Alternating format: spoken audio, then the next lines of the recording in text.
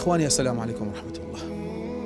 الطفل محمد علي مصطفى حسن عمره 6 سنوات، في شهر محرم وهو خارجا من منزله وذاهبا إلى موكب حتى يساعد أبوه لزوار أبي عبد الله، اجت سيارة ودعمته.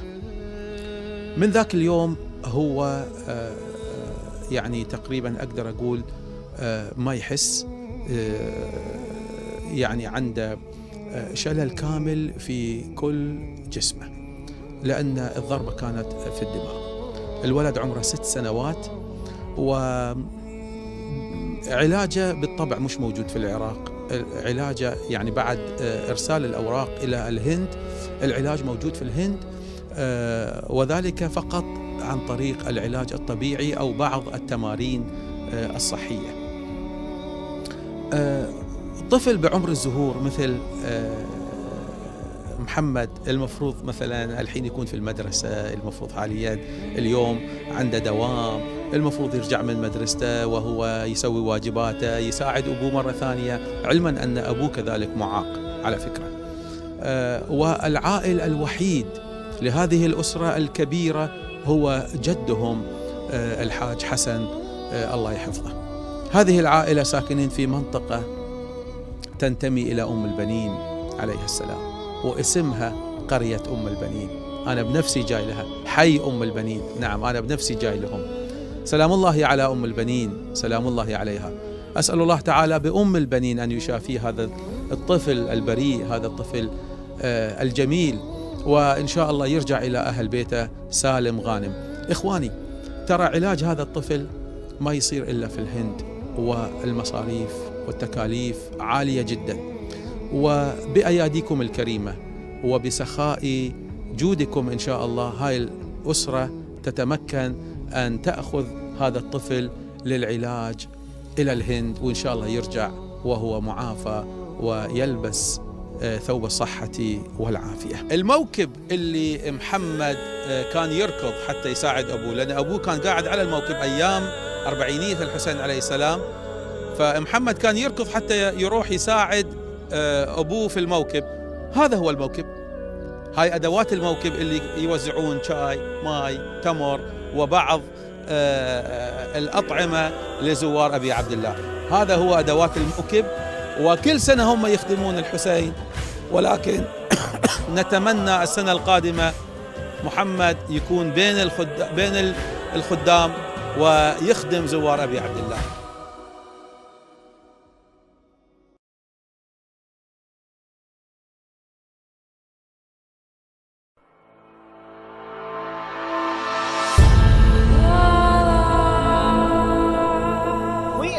Have a duty towards the preservation and the propagation of the message of Imam Hussein alayhi salam. Indeed, one of the best ways to work towards the reappearance of Imam al-Mahdi ajjalallah ta'ala farajul sharif is through promoting the values of Karbala.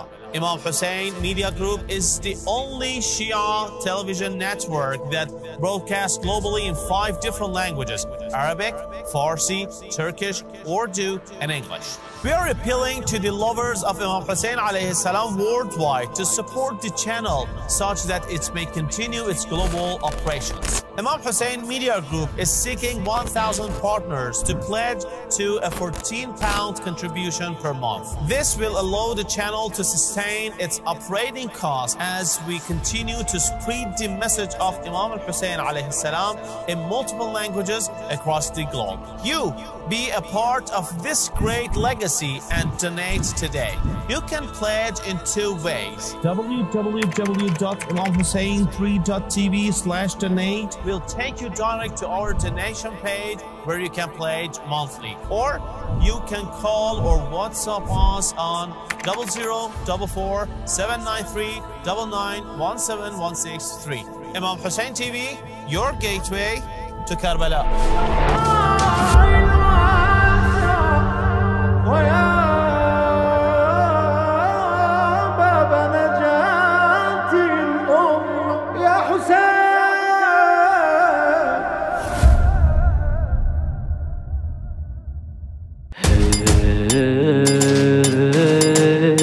hey, hey, hey.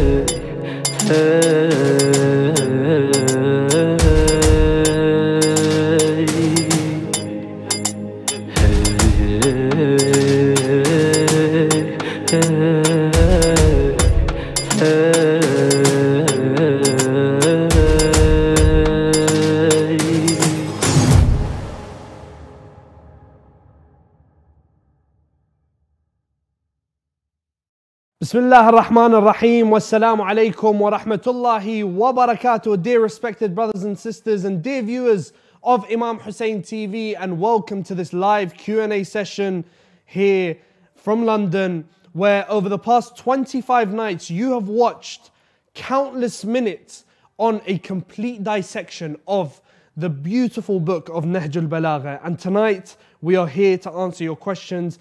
We'd first like to start off by thanking the viewers from all over the world from sending in your questions. Keep sending them in because we are trying to answer as many as possible during these episodes. And we'd also like to thank you for your support and your viewership. But joining me tonight is none other than Dr. Sayyid Ammar Nakshawani. Assalamu alaikum, Sayyid. Wa alaikum assalam, habibi. Good to see you again. How are you? Brilliant, thank you, alhamdulillah. Shall we get straight into it? Yeah, let's get into it. Let's start into it. Yep. This one is a very, very nice question. This is why I put this first in the episode. Sermon 96 of Imam Amir al-Mu'mineen Ali ibn Abi Talib alayhi salam, it says, Imam Ali says to his Shia, by Allah, I wish Muawiyah exchanges with me like dinars with dirhams, so that he takes from me 10 of you, i.e. the Shia, in return for one from them, i.e. one of his Syrian soldiers, O people of Kufa. Does this show negative light of the Shia of Imam Ali alayhi salam in his eyes? As in, does he not trust them? I think it's very normal for the leader of any group of people to have amongst those people the good and the bad. There are those who are less mature than others. There are those who are not as knowledgeable as others. And there are those who cannot face the trials in which others of them may. So if you look at the Holy Prophet, peace be upon him, and his family, when a person looks in the Quran, you'll see that there are certain moments in the Quran where the companions of the Prophet are reprimanded, where the companions of the Prophet are reminded that their behavior on this particular incident was not the best of behaviors. So Imam Ali alayhi salam, talking about how some of those on his side of the army aren't as loyal as some of those on Muawiyah's side, I think the same thing happens with the Prophet when he's talking about the Muhajirun or the Ansar in some cases. If you look, for example, at battles like Uhud or Hunayn, the Quran clearly mentions how, although they were all Muslims alongside the Prophet, peace be upon him and his family, they ran away from the battlefield. Yep. And so the Quran really comes down quite harshly on them. You know, Muhammad sallallahu alayhi wa is but a messenger of God, and messengers have come before him. If he dies, or rather he is killed, do you turn back on your heels in that way?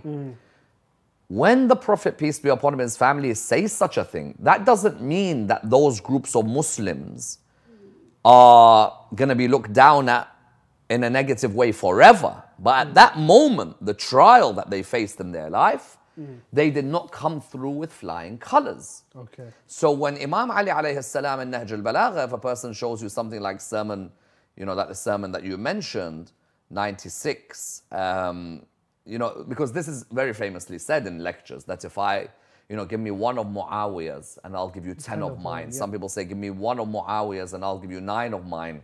When this is said, this is a reality that even Imam al-Hussein alayhi salam faces, that on his way to Karbala, there are people who slowly begin to leave him because of different interests.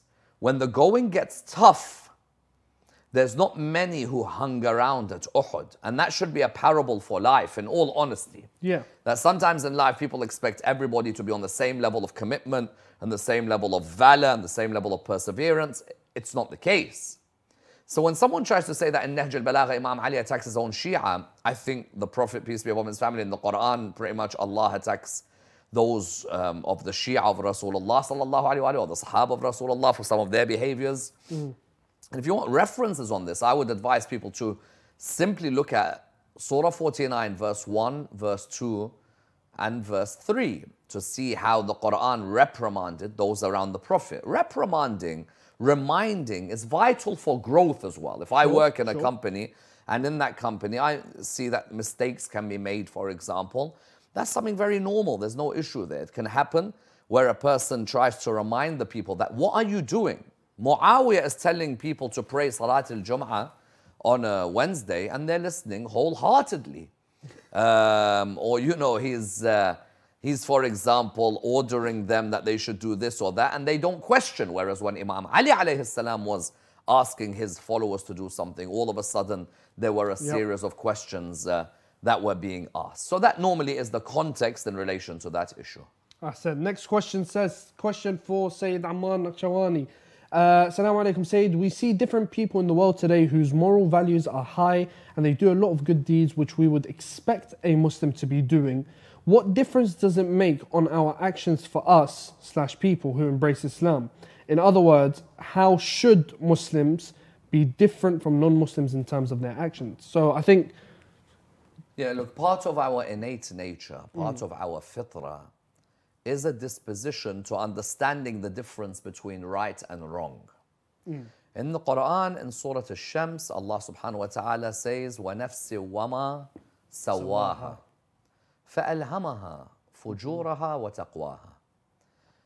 By the soul of the human, or the self of the human, and the one who perfected it. فَأَلْهَمَهَا. Ilham is a form of inspiration to the nafs. وَنَفْسِ وَمَا سَوَّاهَا فَأَلْهَمَهَا فُجُورَهَا وَتَقْوَاهَا. Allah subhanahu wa ta'ala has inspired within us a disposition where we are able to decipher to a certain level. Innately within us, there is an ability to decipher between what is right and what's wrong. Of course, this was the subject of intense debate in Islamic theology for a long time between within the Sunni school and external of the Sunni school, and within the Shia, you found that there were people who used to ask this question, that when I say something is right or wrong or good or evil, is that based on what Allah has decided, something being good or something being evil, or is there within me a disposition to understand ethics and a rational understanding of an ethical worldview? And let me give you an example on this. So good. When a person sees a blind man in a train station or a subway, the blind man's got this walking stick with him. And sometimes people will help the person if he maybe doesn't have his dog with him. Sure. When that blind man, I could see, is blatantly gonna walk towards the tracks and no one's stopping him, nor is anyone guiding this blind man as they should. Sure. When I go and stop this blind man at this moment, is this something that I've got to be a Muslim to do? Or is this within my innate nature that if I see something like this where harm is going to happen, where evil is going to take place, where someone may lose their life, I'm going to go there? Do I need to be a person of religion? Or does my nafs say, hey, look, someone is about to be in trouble, go and help. It is your duty. This is a good thing what you're about to do. Let me give you another example. What would the counter example be for that? So some people will say, for example, that religion teaches us amr bil ma'ruf wa nahi anil munkar, enjoining the good and forbidding the evil. We wouldn't have come to know this ourselves. But if that was also the case, there's this debate that goes back and forth. If I'm not mistaken, the likes of Allam al-Hilli all the way to Muqaddas al-Ardabili would have discussions on Amr bil Ma'ruf wa Nahi al Munkar, and whether it is part of our innate disposition, or is it just because it's in Furu' ad-Din that you should enjoin the good and forbid the evil that it emerges. Let me give you another example. Do I need to be a Muslim for me to know that telling the truth is a good thing and telling a lie is a bad thing? Do I need to be Muslim? No. No. There are non-Muslims out there who will say to you that I have reached a conclusion. Part of my innate disposition, whether I'm Sikh, Hindu, Buddhist, Christian, Muslim, Jewish, part of my innate disposition is as if I have a program within me that straight away will tell you telling the truth is good and telling a lie is bad. Okay. Now, that means that on that front, to a certain extent, every single human being has that mechanism of an ethical framework through a rational understanding That is there. Now, there was a debate between the Ash'arites and the Mu'tazila, the Ash'arites and the Shia, as to, for example, someone like Yazid. If Yazid goes to hell, if God decides that Yazid goes to hell, you'll find a lot of people say, I'm not surprised. What if God decides to put Yazid in heaven? Some people in Islamic history said, God can decide whatever he wants. We cannot say anything. Okay. Others said, hold on a minute. God has given us a rational understanding of an ethical worldview, and aside from that, Islam has also shown us that people who commit the following things, A, B, C, and D, will automatically be doomed. But you see how some people said God is not obligated for our ethical understanding. God is the one. If he decides to put Yazid in heaven, you cannot say anything. We turn around and said, hold on a minute. Within our nature, within our fitrah, a person like that who has oppressed children, oppressed women, killed people, my fitrah, I don't even need to be a Muslim, I recognize this guy is evil. Yeah. That's why sometimes people say our love for Ahl al-Bayt al-Fitrah.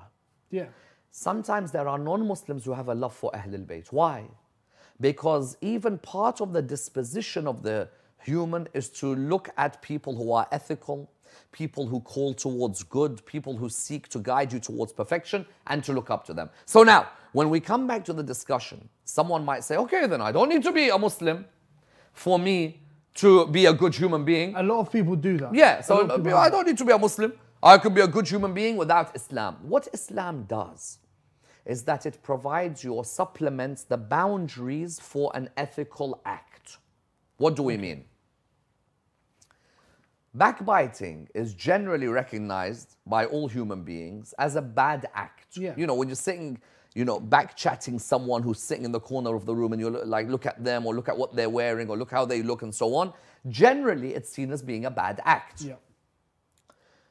Religion allows you to understand that while, yes, the Quran says in Surah 49 from verse number 11 onwards, وَلَا يَغْتَبْ بَعْضُكُمْ بَعْضًا أَيُحِبُّ أَحَدُكُمْ أَن يَأْكُلَ لَحْمَ أَخِيهِ مَيْتًا فَكَرِهْتُمُوهُ. Yes, the Quran says this, but the ahadith also tell us, however, there are exceptions to when backbiting is allowed. Sure. For example, I may see a dictator, a ruler who's oppressing people. I can't stay at home and say, I don't want to talk about what I just saw him do by beheading 600 people. No, I have to say something. Yeah, definitely. Sometimes even a marriage reference might be something that I may have to do some backbiting in for me to get across the point, but it's allowed. Okay. So I think while there are people who are moral in the world today, and sometimes more moral. Sometimes another problem is moral relativity. What do we mean? Quran tells us alcohol is haram. Sure. It's haram for Muslims to drink alcohol. Yep. There are non-Muslims who are very good moral people. They will look after animals, they look after humans, they fundraise for charity.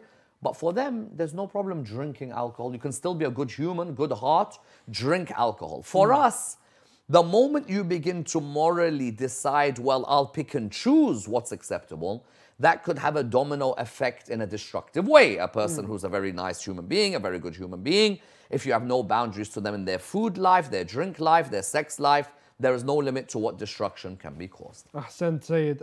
Next question says, Assalamu alaikum, Sayyid Ammar. In Sermon 127, we find that in Nahj al-Balagha, that Imam Ali alayhi salam said, with regard to me, two categories of people will be ruined. Namely, he who loves me too much, and the love takes him away from rightfulness, and he who hates me too much, and the hatred takes him away from rightfulness. The best man with regard to me is he who is on the middle course. So be with him and be with the greater majority of Muslims. Because Allah subhanahu wa ta'ala's hand of protection is on keeping unity. You should beware of division. So some say today's Shia fall into this trap of ghulu and extremism of Imam Ali alayhi salam. Because you see in Najaf and in Karbala and Kadmain, Samarra, all around the world, the love of Imam Ali alayhi salam is unreal. Like, so much so that people are willing to give up everything they've got for the love of Imam Ali alayhi salam and that kind of stuff. Very true. So what would you say to that? Have we fallen into ghulu? No, I think the hadith is very easy to understand. Sure. There is no doubt that those who loved Imam Ali to an extent which became too much and took them away from rightfulness are those who begun to call Imam Ali alayhi salam God. Okay. And that group of people, they, although minority, the majority of the Shia, you go to the majority of Ithna Ashari Shia in the world today, you will find that 95, if not 98% of them will very clearly say that we believe in one God, we believe in the Holy Prophet Muhammad, peace be upon his family, as being the final messenger of God, and we believe that Imam Ali alayhi salam is the Imam or the Khalif of the Holy Prophet, peace be upon him, and his family. There were in certain parts of the lives of the Imams, and even after the Imams' ghaibah, groups who emerged who started to say that Imam Ali alayhi salam was God. Was there pure intentions behind it, or was it just to form No. chaos? I don't think pure intention comes into this. Okay. There's a theology which is very clear. Even if you want to go to an ayah of the Quran, such as إِنَّمَا وَلِيُّكُمُ اللَّهُ وَرَسُولُهُ وَالَّذِينَ آمَنُوا. There's a wilayah which has a hierarchy. Sure. What they begun to do is do a ta'weel of verses of the Quran.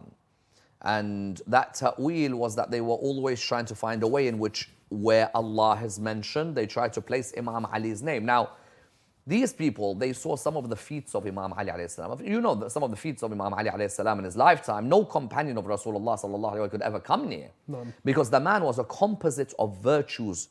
The man was a man of law, a man of philosophy, a man of ethics, a man of spirituality, a man of mysticism, bravery, valor. In every aspect of his life, he is in a completely different level to those who were with the Prophet, peace be upon his family. Definitely. But when a person saw things like, Khaybar and, look at that phenomenal performance, some people were like, wow, this is on a different level. Yeah. And so in his lifetime, and then in the lifetime of the Imams after him, all the way until Imam al-Askari alayhi salam, there were people from amongst the community who started to say that Imam Ali alayhi salam, they started to say that he is God. And of course, that, without a doubt, is the first group that he talks about. Their love for me took them away from rightfulness. Someone says, no, that's you Shia today. How's that us Shia today? Us Shia today, on the contrary, when we look at ourselves, we are those people who believe, as I said, أشهد أن لا إله إلا الله وأشهد أن محمدا رسول الله صلى الله عليه وآله. And I believe that Imam Ali alayhi salam is the wali of Allah subhanahu wa ta'ala. When I look at my beliefs very clearly, I believe that Imam Ali alayhi salam was a student of the city of knowledge, that is Rasulullah sallallahu alayhi wa alihi, and he himself says, I'm one of the servants of Muhammad sallallahu alayhi wa alihi. So it doesn't apply. Then there was the third group, and those who had hate. All the way to the other end. So you got one extreme, those who made him God. You got the other extreme, those who had severe hate for him. And that's, of course, Muawiyah bin Abi Sufyan. That is Amr ibn al-As, Mughira bin Shu'bah, Ziyad bin Abi, Walid bin Uqbah. Those who fought him at Jamal and Saffin and Nahrawan. Yep. Of course, the Khawarij and the likes of Ibn Muljam and others. And then there was always groups in history as well who brought up their kids on the hate of Imam Ali alayhi salam, but we cannot say that this exists on a majority level today, because even if you look at the Sunni world, they believe Imam Ali is the fourth Khalifa. If you look at the Shia world, of course, we believe he's the first Imam of the Imams of Ahlul Bayt alayhi salam. But there was definitely a period where the hate reached a level where even names of narrators, they had to change from Ali to Ulay so that that hadith would get through. There were people who had to live in taqiyya and say that we dissociate from Imam Ali alayhi salam. And people always ask me, well, why do Shia do taqiyya? I always reply by saying, well, if you're being led by a bunch of animals, then taqiyya might be a good option. Ahsan Sayyid. Next question says, Assalamu alaikum Sayyid Ammar. Surah 3 verse 144 says, Muhammad is no more than a messenger. Other messengers have come before him. If he were to die or to be killed, would you regress into disbelief? Those who do so will not harm Allah whatsoever, and Allah will reward those who are grateful. The question is, so the Prophet ﷺ could have been killed. How comes you have never dissected in depth the death of the Prophet? Do you believe that he was poisoned by one of the wives with the help of the first and second caliph? If yes, what is the evidence? Well, I think the story concerning the death of the Prophet, peace be upon his family, is a very blurry, vague, what seems to happen towards the end of his life. I don't think the last few days of his life are the smoothest. Even the transition in terms of the government that followed him is not smooth at all. There's clearly hustle and bustle and loud voices as he's passing away and at Saqifa. One only has to look at the hadith about the calamity of Thursday, the pen and paper incident where there's clearly a ruckus between the companions.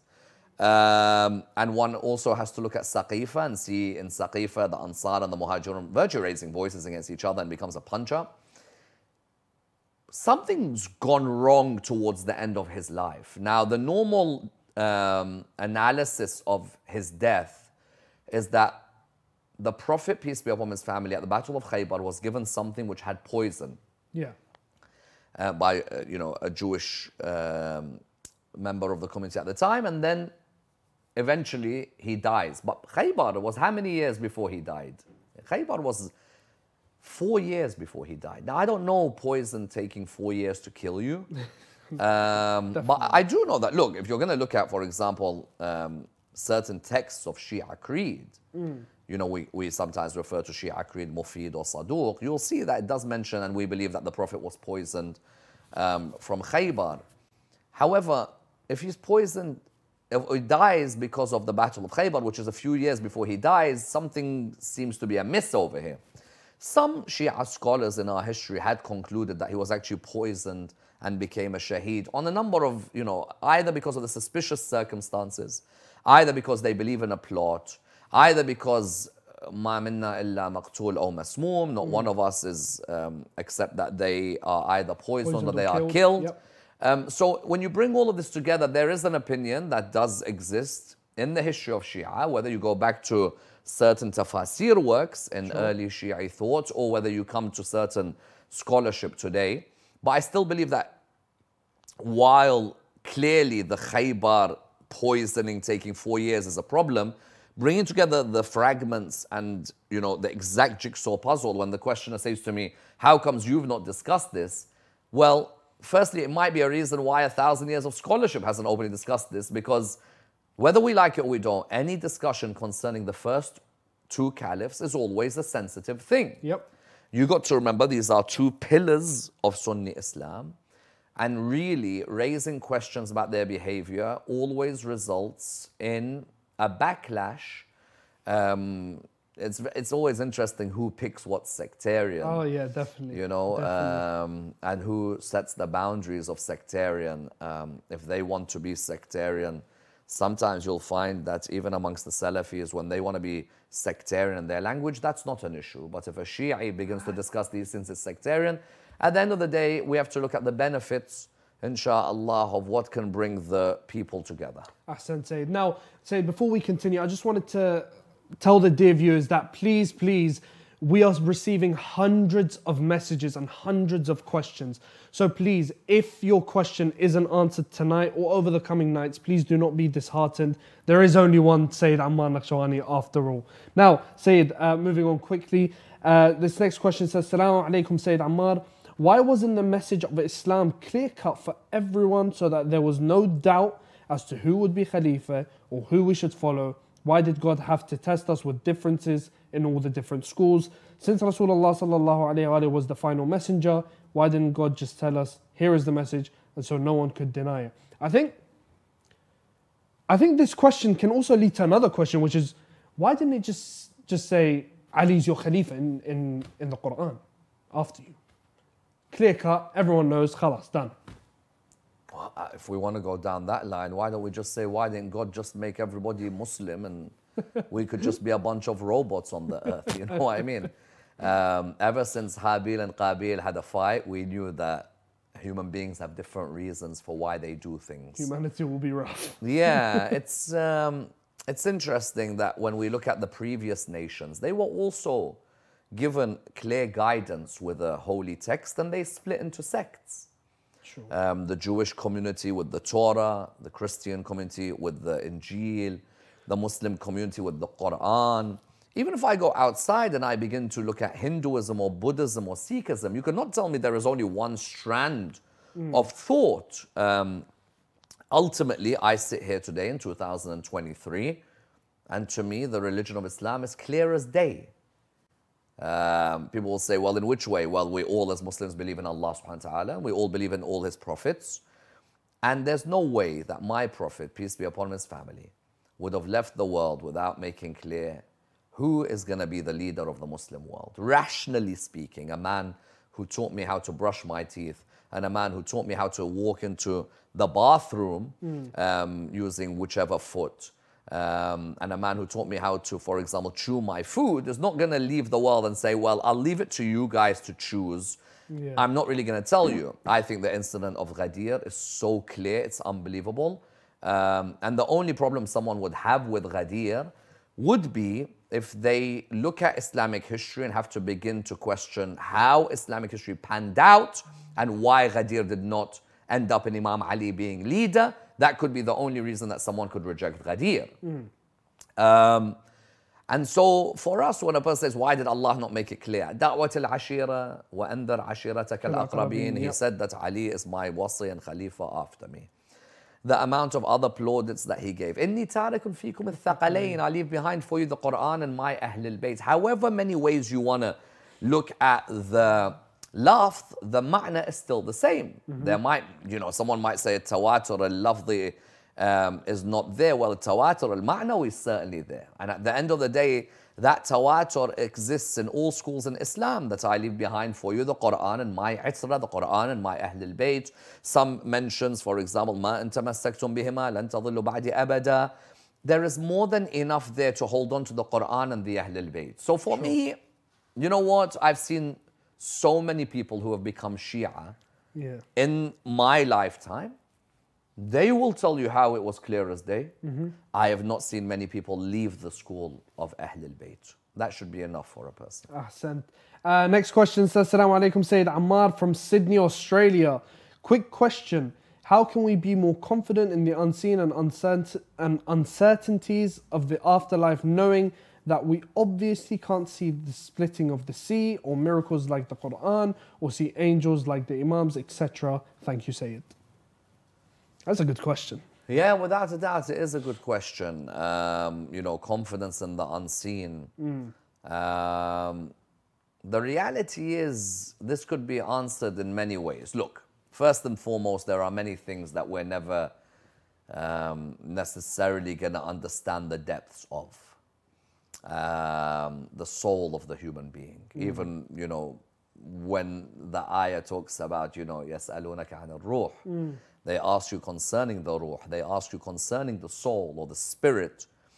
Even that knowledge was little of what was given to the Prophet, peace be upon him, and his family. The articles of faith in Islam, of course, is the belief in the unseen. Our eyes cannot fathom certain creations, which maybe certain prophets could. ألف لام ميم ذلك الكتاب لا ريب فيه هدى للمتقين الذين يؤمنون بالغيب. There are certain pieces of technology that until today have found it difficult to really show everything that exists in this world. And we're still finding new creation, which were in the past something which we thought would be in the unseen. Now with technology, we're slowly trying to see what in the past people could not see.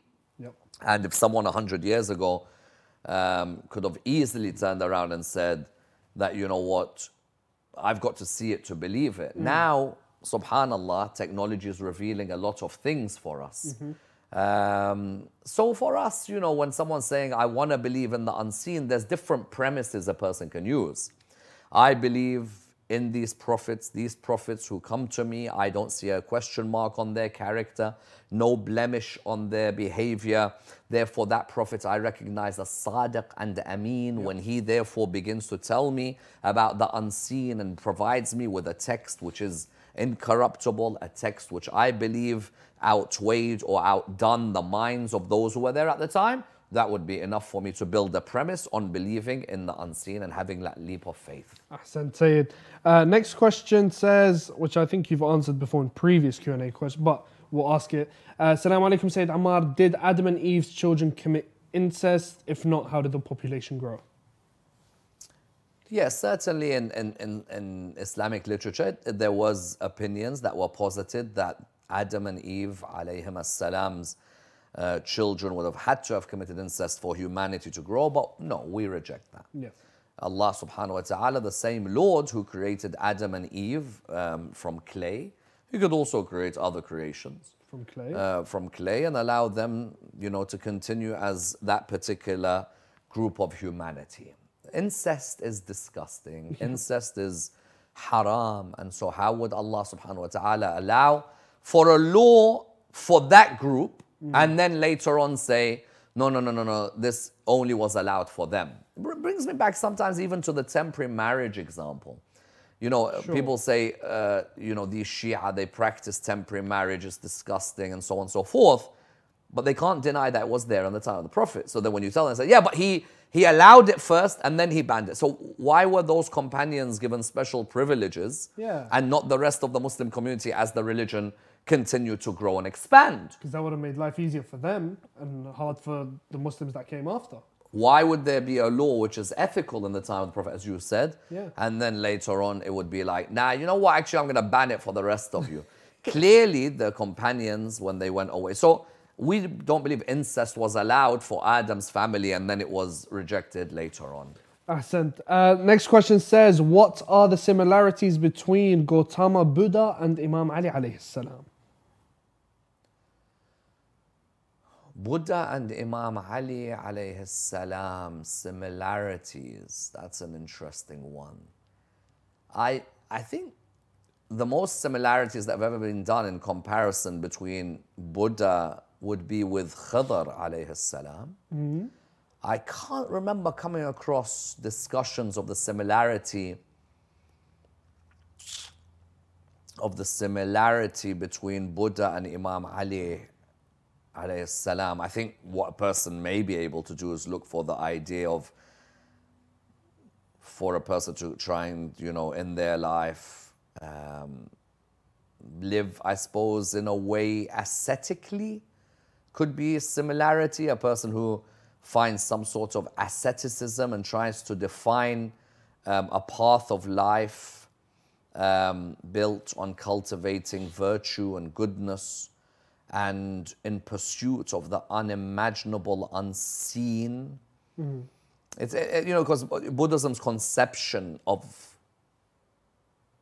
you can't really say Buddhism has a conception of belief in one God. So it's not going to be in the articles of faith of Buddhism, of the belief in one God. What you've got to do is try and look at some of their concepts within Buddhism to try and understand if there are concepts concerning a belief in that which is, not perceivable, not creatable, not tangible, and trying to somehow build a world around that. Now, whether that is, because the whole idea is, of course, Buddhists are not Ahl al-Kitab. No.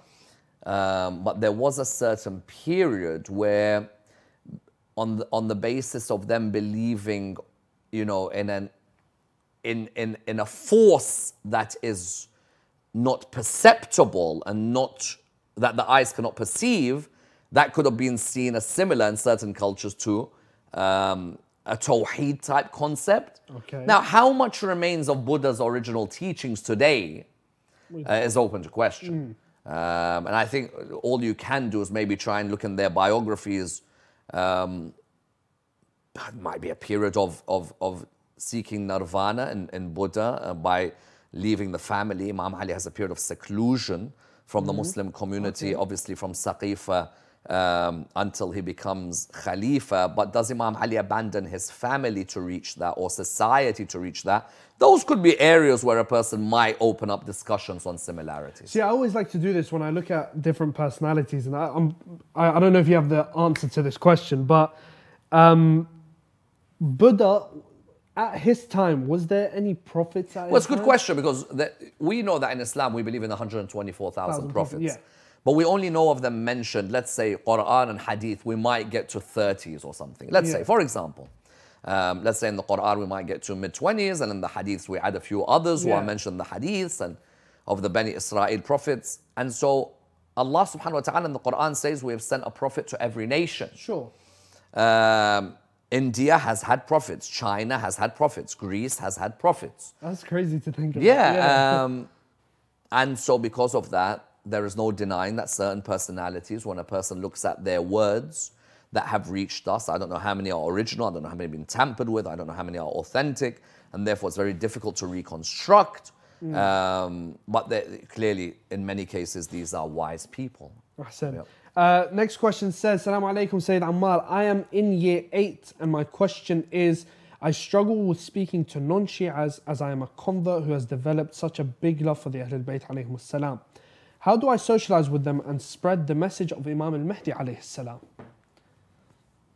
I think, firstly, it's commendable that the person in year 8 has converted to the path of Ahlul Bayt alayhim salam. About 13 years old? 12, Yeah, it's really commendable and very inspirational, and credit to them in this month of Ramadan. At that age, I always say, learning isn't about the family you're from. Learning isn't about how externally religious you look.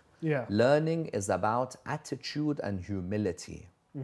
There are many people who live lives where they look culturally religious. They know how to culturally act religious, but they hate reading books on Islam. They hate learning about religion. They even hate the idea of getting up to pray. And may Allah subhanahu wa ta'ala keep shaitan away from us if that affects us. But then you have this person who's in year 8, 13, 14 years old, who's thinking of how can I bring people towards Imam al-Hujjah, Ajjalallahu Farajahu al-Sharif, and that is something amazing and commendable. But all I can advise in your age is your akhlaq is the beginning. If your akhlaq amongst your school friends, you don't have to go to them and say, do you know there was Imam Ali, and do you know the Quran is this, and do you know this hadith, and do you know hadith? You don't have to do that. Your akhlaq will be enough for people to come. As long as they could see ethical traits in you of being someone respectful, someone kind, someone polite, someone humble, someone who's always there as a shoulder to cry on, so on and so forth, then that, inshallah, will bring them towards you. If you saying, I'm finding it hard to socialize with people because I'm a convert, try and look for a circle of friends, be they Muslim and non-Muslim, who have good principles, good morality. Inshallah, Allah will open the doors for you. Excellent. Now, next question says, Assalamu alaikum, Sayyid. There is a lot of difference between what the Shia and what the Sunnis believe about what happened at Karbala.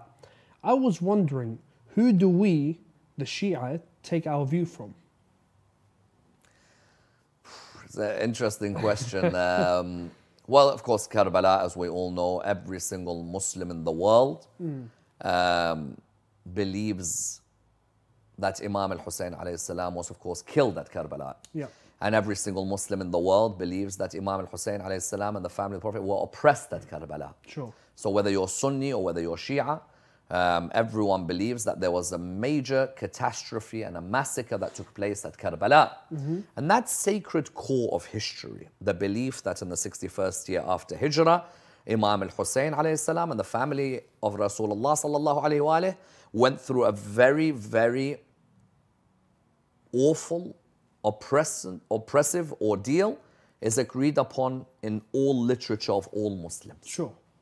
Barring the odd time, you may have had the odd scholar of some schools of Islam who might have said Imam al-Hussein went against the Khalifa of his time. You always hear this every once in a while, but I have to say the majority of Sunni, majority of Shia all believe that Imam al-Hussein alayhi salam was so beloved to the Prophet that what happened to him was an absolute tragedy and catastrophe. You don't have to be Shia to just believe this. Now, from there, when a person begins to reconstruct what took place at Karbala, we know very well that it's not easy to do so. There is no speaker in the world, there is no scholar in the world who could tell you exactly what took place with the exact details of what took place on the 10th of Muharram. Down to the finest details. Yeah, look, you can't History involves historiography, history involves people's opinions, people's political motives, narrators' opinions, narrators' motives. Even certain people putting masala on some of the stories and adding spices to some of the conclusions. It does happen whether you are Shia or non-Shia. What there is, however, a core that the haqq was with Imam al-Hussein alayhi salam. Yeah. And that Imam al-Hussein alayhi salam made clear that I will not pledge allegiance to Yazid, and that Yazid was a tyrant. You will find Sunni and Shia will believe in this. Now, it's interesting also that one of the main narrators of what happened at Karbala was Lut bin Yahya, Abu Mikhnaf.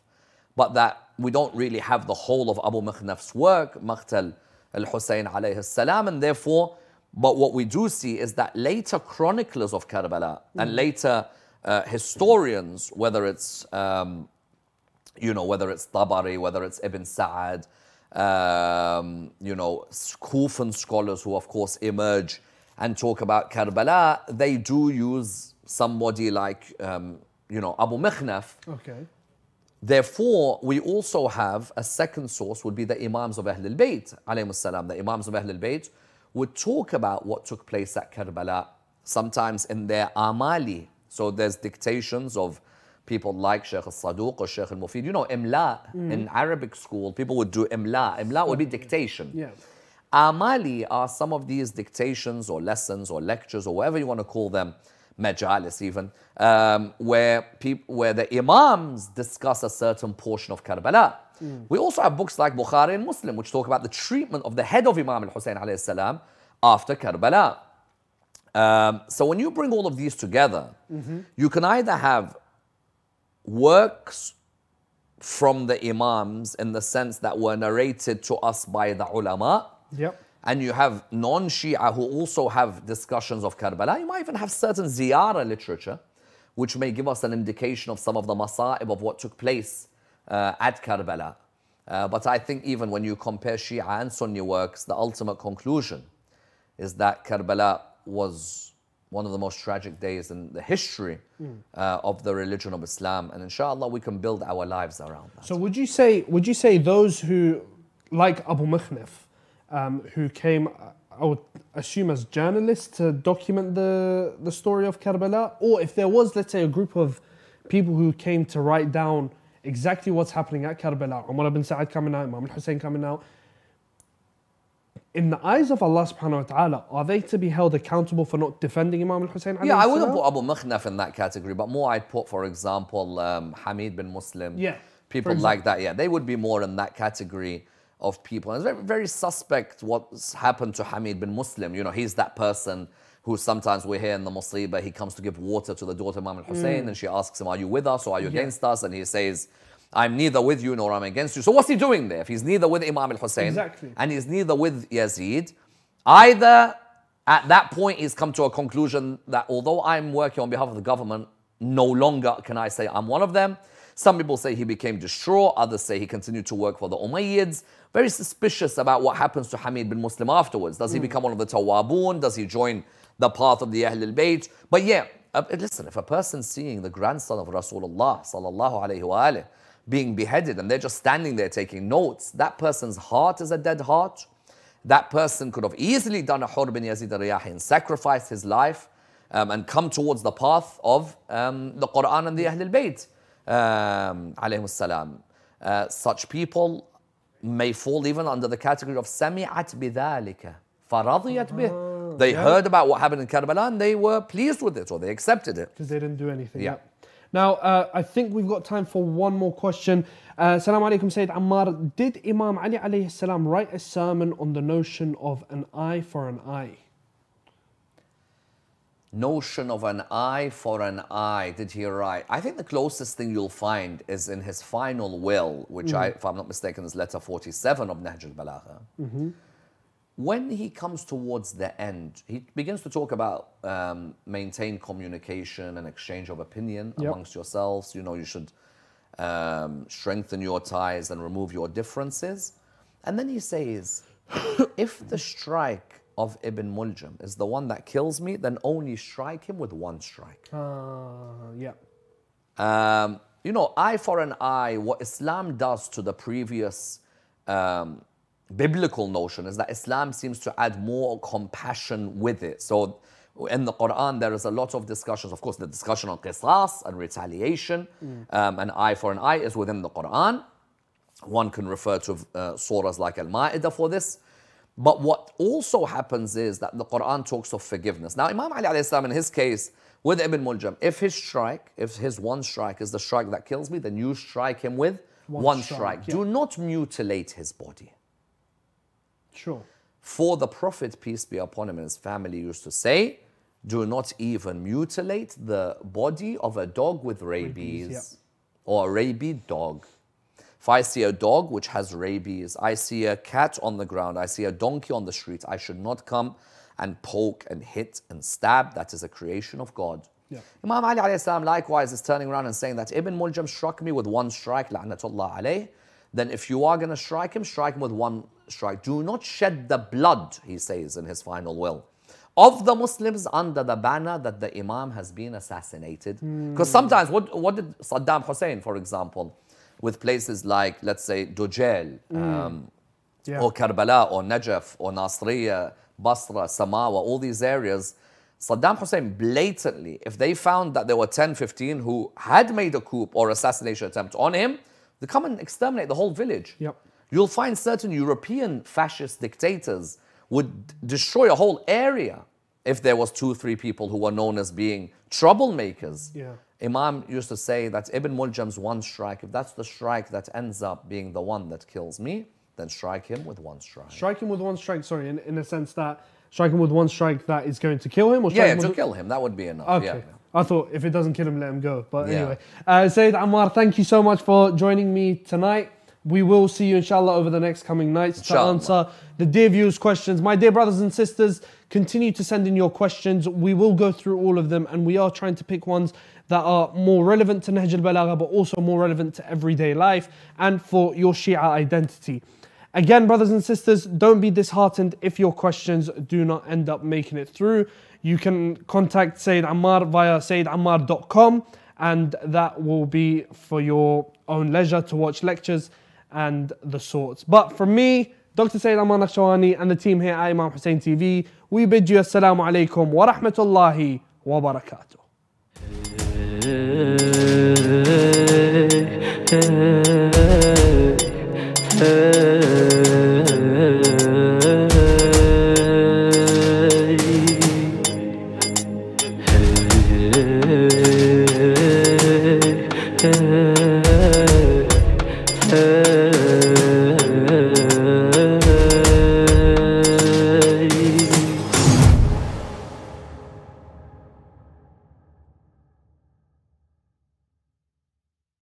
But from me and the team here at Imam Hussein TV, assalamu alaikum wa rahmatullah wa barakatuh. Now, a lot goes into producing the shows that you love here on Imam Hussein TV. Maybe half an hour for you, but it's hours for us. We have many factors to consider when producing our shows. Time, cost, set design, sourcing speakers and guests. It takes us about an hour to film, 3 hours to edit, 2 hours to render, and you watch it in 30 to 40 minutes. Hours just for 30 minutes.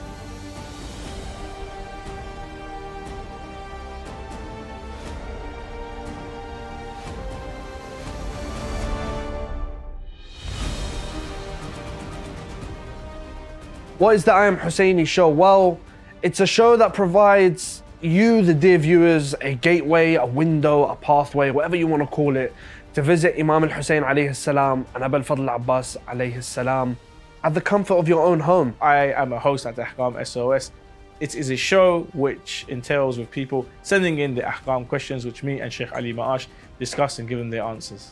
My show is Her Thoughts, which is a show featuring a rotating panel of female presenters discussing a range of topics from a female perspective. Verses of Love aims to be the post-Majlis Majlis. It tries to bring the community together to continue engaging with the Masa'ib of Ahlul Bayt alayhim as-salam. I've had the honor of working and directing and producing documentaries for the Imam Hussein TV 3 channel. So the Late Night Show is essentially it's a talk show. I had guests all the way from self-development experts, media experts, sales directors. My show, live in London, it needs no introduction, with world-renowned scholar Dr. Ammar Nakshawani.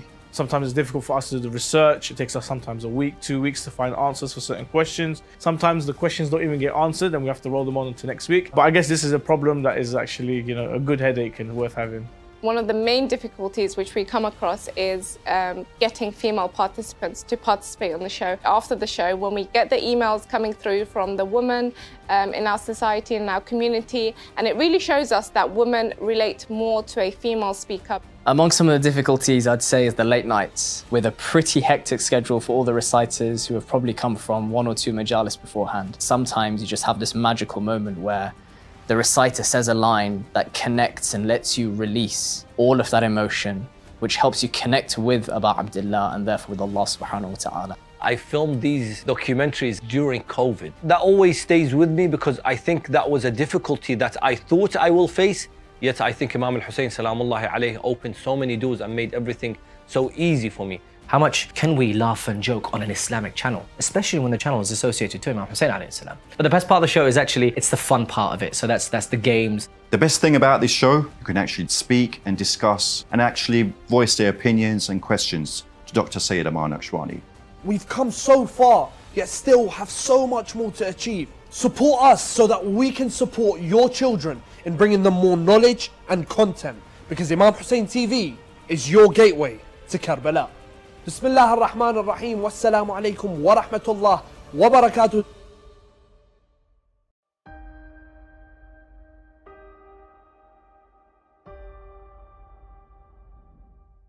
السلام عليكم، اسمي رافع العايد، عمري 6 سنين. أنا مشتاقة لبابا. بابا مات من سنة عمري من نص صغيرة. أنا أريد بالعيد لعابي.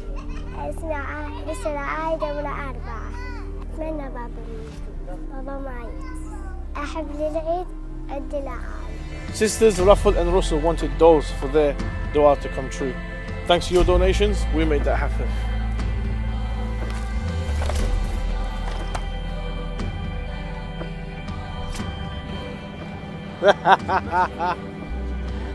Let's spread joy this Eid by giving gifts to orphans. Your donation can make a child's dream come true.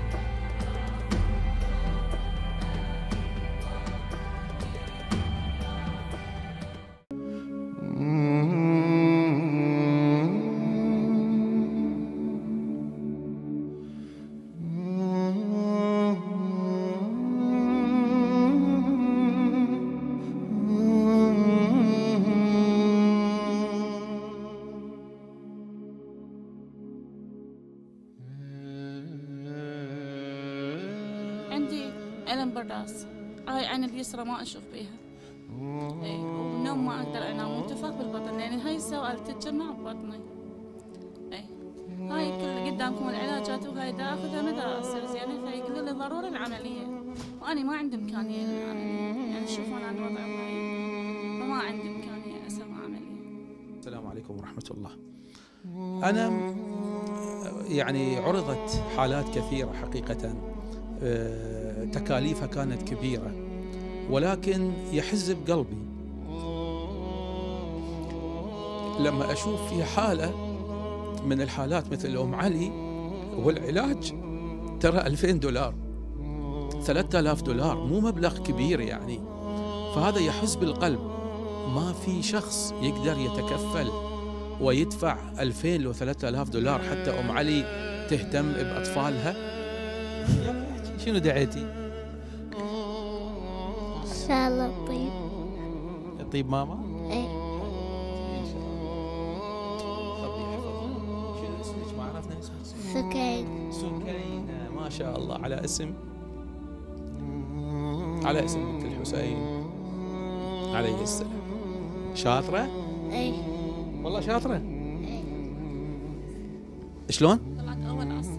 ما شاء الله، طالعة على أول على الصف. يا حياتي، أنت عندك ألعاب؟ ما عندك ولا لعبة؟